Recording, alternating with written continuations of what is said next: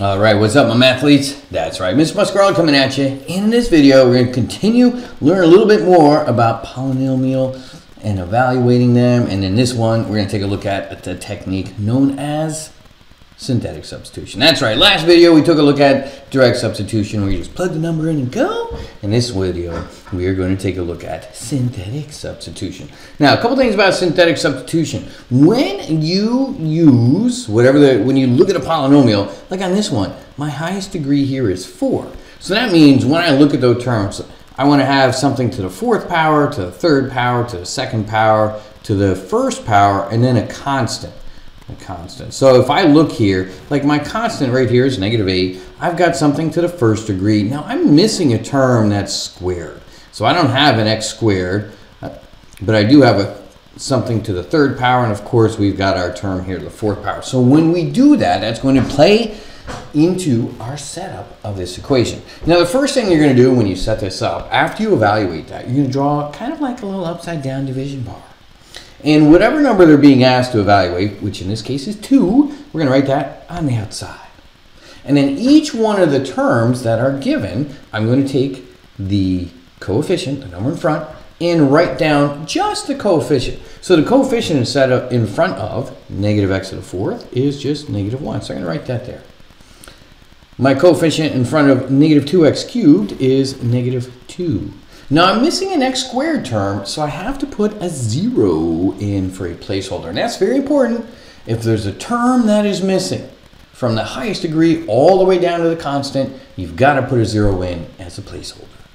So I put a 0 in for my x squared term, and then I put a 3 in for my linear term, because that's 3x, and then -8 is my constant. So that is the setup. So the setup is super important because you want to make sure that we do that. Now, we did this problem last one. This was our last example, so we'll kind of tie this back into this here momentarily. So the first thing you're going to want to do is bring down that -1.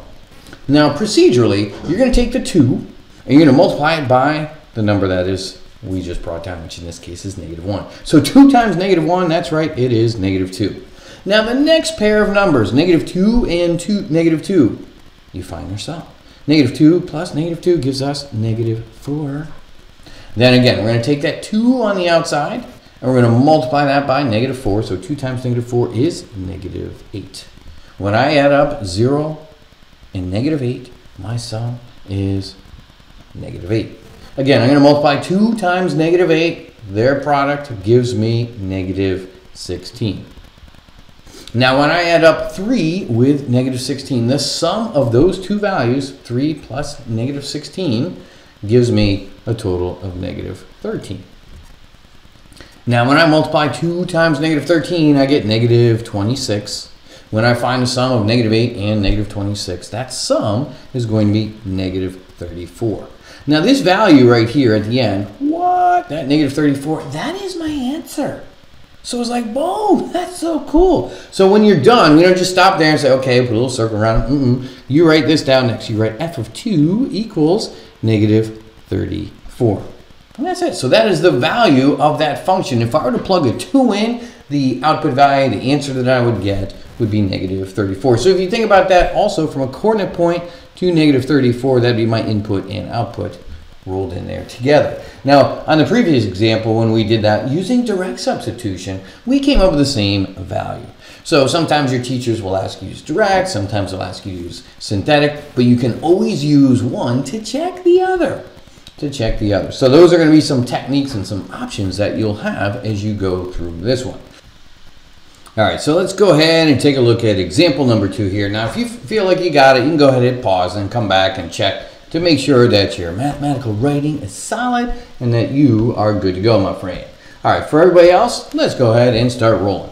Now, again, we're given P of 2. We've got to figure out what that is. So if I were to plug 2 in for all the x's, then we can figure out what our answer is. So we're going to have 2 on the outside. We draw a little upside down division symbol there. And when our first coefficient is a 3, because we have 3x to the 4th power. Followed by a -7. Followed by a -5.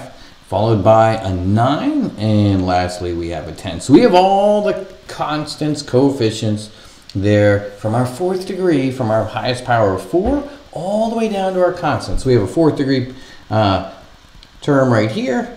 And then we go all the way down into our very last little term right here. Our constant, we've got everything, so we don't have to put a 0 in anywhere like we did on that last one.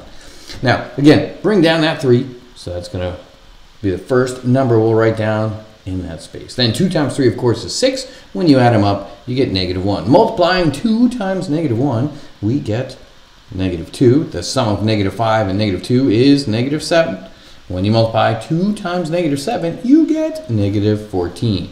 The sum of 9 and -14 is -5. But when you multiply 2 times -5, this gives us -10. Ooh, when we add those guys up, we get a sum of 0. So the value, so again, remember our notation's got to be good. So we would say P of 2. So be careful there because it's not F, now it's P. So P of 2 would have a value of 0, which tells me something else, which is really, really cool. Anytime, so it's going to come into play later, when we're doing that synthetic substitution and we plug in value for x and we end up with 0 right in this spot right here, that means that 2 is a 0, an x-intercept, a solution to that polynomial function that we have given here. Which also means if 2 is a 0, then that would mean x minus 2 would be a factor for that polynomial. So more on that coming later when we divide polynomials, yes. So more on that later, but that's it for that example right there. Now we've got 2 other examples here, examples 3 and 4. So I want you to go ahead and hit pause and then go ahead, come back, and let's see how you did. All right, so let's go ahead and check out how we did here with number 3. Now number 3, man, tricky little spot right there. Don't forget, yes, we're gonna have to add in a placeholder because we are missing a 3rd degree. So we don't have something to the 3rd power, so we got to put a 0 in that space, and that is common for people to miss that, so be careful, take your time when you do that, and then of course when you're done we get a value of -12. And then sliding over to example 4, same thing again, try to see if you were paying attention there, we have a 0 in there for the term, because if you look at all the terms from -x to the 4th, all the way down to our constant of -2, we are missing a squared term. So in that space we got to put a 0, in which case we will end up with a value of 4. So f of 3 is 4. So give yourself a pat on the back for getting all those 4 correctamundo. Now let's talk points. If you were doing this on a quiz, this is how we'd roll for it, right? So you would have, we can go back to this one right here. It doesn't matter which one. So you get 1 point right here for the setup.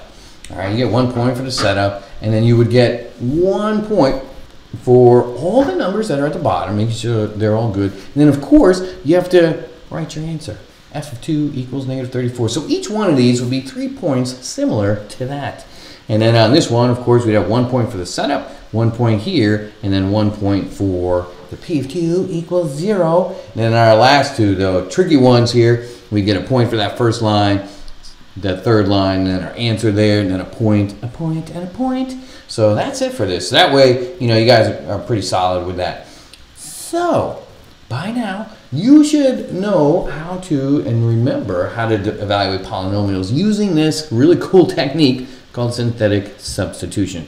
Much more simple for a lot of people than direct substitution, so I hope you found this video helpful, and I wish you the best day ever.